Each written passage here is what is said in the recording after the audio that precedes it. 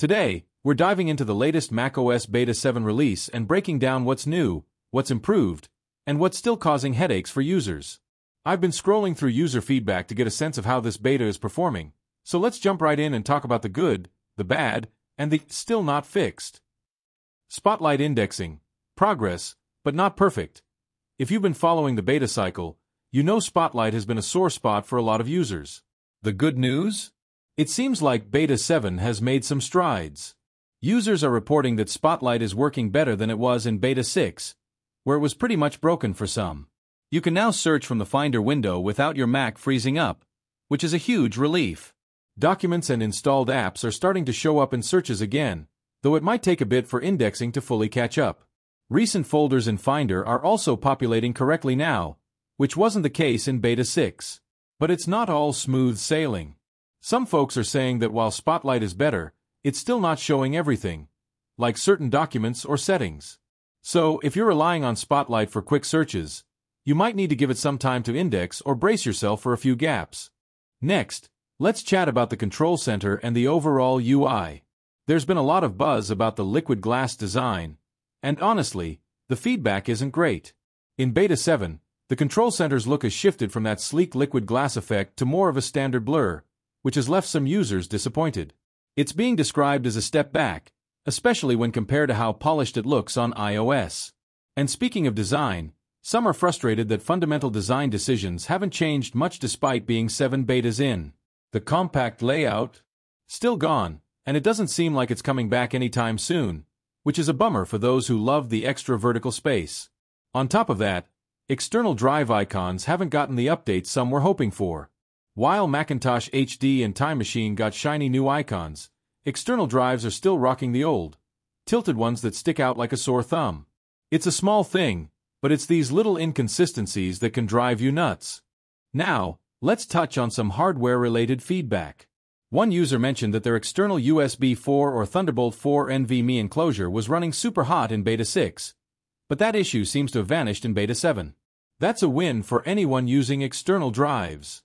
Another user asked about running 2 screens at 120 Hz, which wasn't possible in Beta 5 but was fixed in Beta 6, so no new complaints there. On the flip side, some issues persist. Audio crackling is still a problem for some, requiring a manual command to restart the core audio process. And Safari.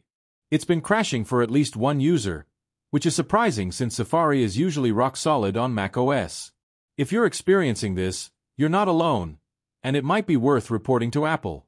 For the developers out there, Beta 7 hasn't been kind to everyone. One dev shared that building on the new system breaks UI elements like color pickers, buttons, and labels, turning them into odd shapes or requiring complete restyling. Some are sticking with older macOS versions to avoid these headaches, which is a big deal if you're working on apps and don't want to overhaul your UI just to keep up with the beta. So, is Beta 7 stable enough for your main device? That's a question a lot of folks are asking. While some are saying it feels more stable than previous betas, others are pointing out that it's an A build, which might mean we're not getting major fixes until the next release. Plus, some users are reporting that the update isn't even showing up in the App Store, which could be a glitch or just a slow rollout. And then there's the frustration with the pace of fixes. Some feel like we've seen 0 meaningful updates since Beta 2, with one user jokingly wondering if Apple's just testing air at this point. 7 betas in, and core issues like setting search not working are still lingering for some. It's got people questioning why these betas are dropping if the big problems aren't being addressed. Here's the thing, betas are always a mixed bag. You get some exciting improvements, like better Spotlight performance and fixes for external drive heat issues, but then you're also stuck with lingering bugs and design choices that not everyone loves. The feedback is clear.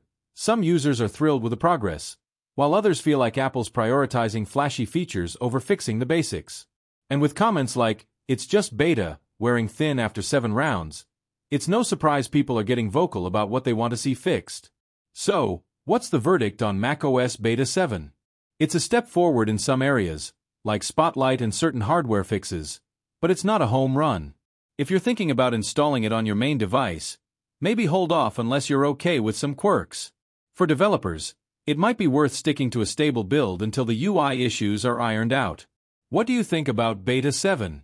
Are you running it, and if so, what's been your experience? Drop a comment below, And let's keep the conversation going. If you found this breakdown helpful, give the video a thumbs up and subscribe for more tech updates. Until next time, stay curious, and I'll catch you in the next one.